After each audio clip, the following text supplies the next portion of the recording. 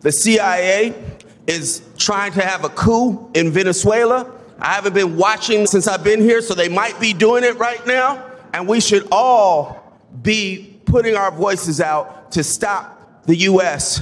from having regime change for oil in Venezuela.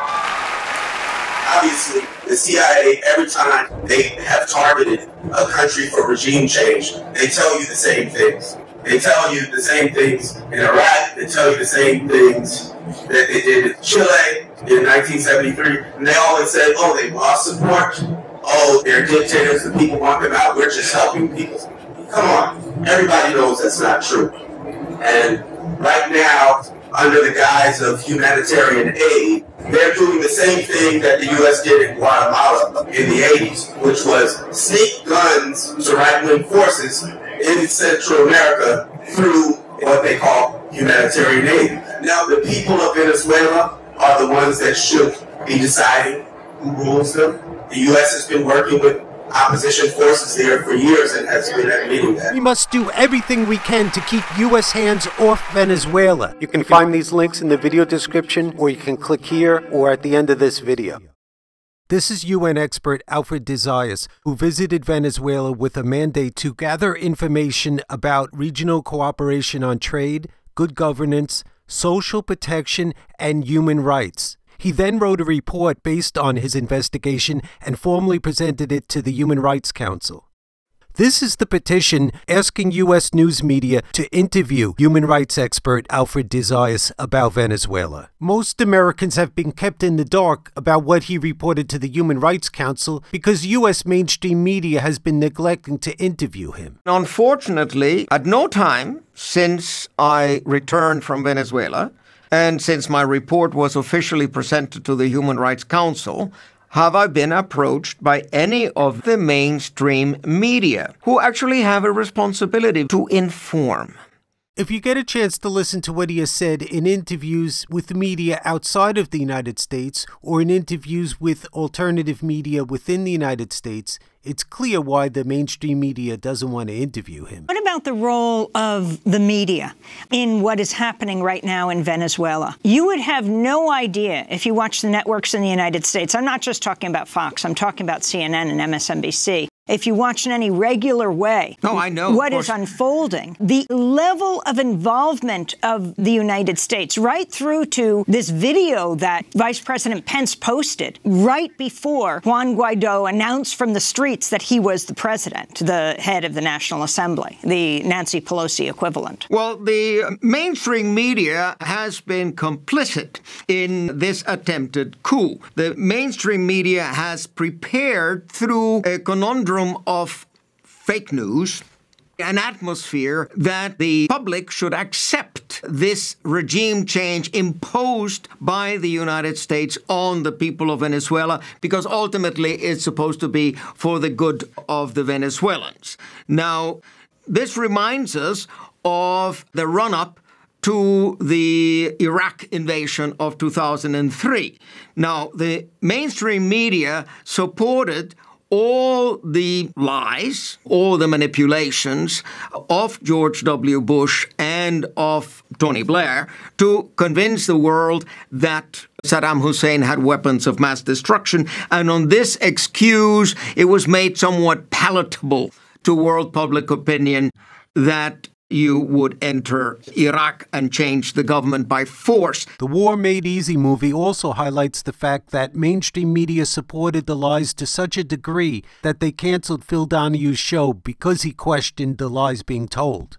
Despite being the highest-rated program on MSNBC, Donahue's show was abruptly canceled by the network just 3 weeks before the start of the war. Phil Donahue was an anti-war voice on MSNBC, one of the cable news channels, and a memo that was leaked as the Donahue show was canceled is very explicit. It said, we don't want this to be a face of NBC as the United States goes into war. This guy puts anti-war voices on our network. The American people need to know there is no just cause for this war. But there's no evidence that there is even a weapon that exists in that country yet.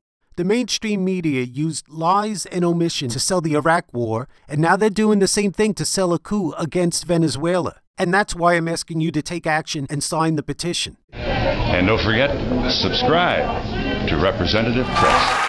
It's quite fascinating to call something a dictatorship that has free and fair elections. I mean, it's so absolutely absurd what is going on. We're talking about a country that has elections every year.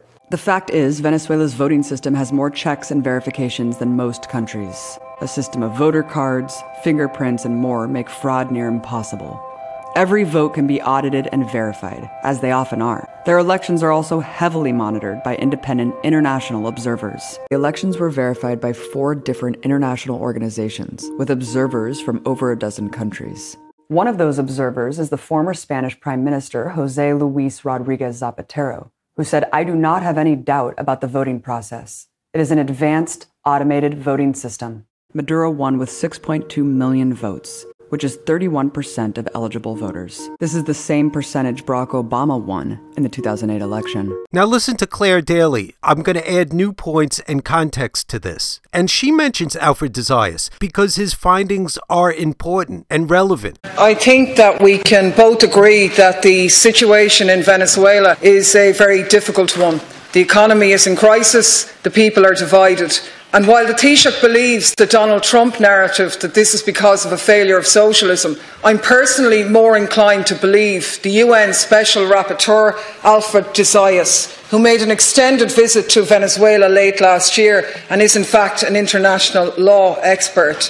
And he blames the illegal US sanctions, which he says have caused many deaths, have directly and indirectly aggravated the shortage of medicines, including insulin, are crimes against humanity which should be referred to the International Criminal Court. Strong words from a renowned expert. But, you know, even if we don't agree on the causes of the problems, I'm sure you would agree that Venezuela is not the only divided country with economic problems. But it is the only one where there is an unelected, self-proclaimed president who has been recognised as a head of state without any basis in law, including by Ireland. It is the only one where the US military are presently circling and landing, we believe, in the Dominican Republic, in Puerto Rico and in Colombia under the guise of delivering humanitarian aid, in a situation that is eerily like the weapons of mass destruction lie that was used to sell the Iraq war, on a continent where humanitarian aid has been used as a cover for death squads by the same Elliot Abrams who is now at the head of the US operation in Venezuela. Taoiseach, this is an incredibly serious situation. You don't need to be a genius to work out that the humanitarian aid narrative is just a Trojan horse. Even the official organisations, the International Red Cross and the UN, want nothing to do with it. It's not aid, it's a provocation, it's a cover for military intervention and regime change. So the question for us is, are we going to go along with the herd, say nothing, wring our hands afterwards and say, oh, if only we'd known? Or are we going to speak out now and add our voices to those opposing military aggression and intervention, for respecting the sovereignty of Venezuela and to assist them in resolving their differences through dialogue and respect for international law? Surely that's what a neutral country should be doing. Anything less is a facilitation of the latest resource war. We know Venezuela has the largest oil resources in the world. We know because Trump and Bolton have told us that they're in discussions with American oil companies to take the oil of the Venezuelan people. We know they've wanted that for a long time. The President's remarks to the room were along the lines of, I don't understand why we're not looking at Venezuela. Why are we not at war with Venezuela? They have all the oil and they're right on our back door. We know they tried to overthrow Chavez. We know the sanctions followed that up. But this is a turning point. And we know, Taoiseach, what happens next. Look at Libya, look at Iraq, look at Syria. Donald Trump says Nicaragua and Cuba are next. The days of socialism and communism are numbered, not only in Venezuela, but in Nicaragua and in Cuba as well. The United States was proud to be the first nation in the world to recognize President Guaido.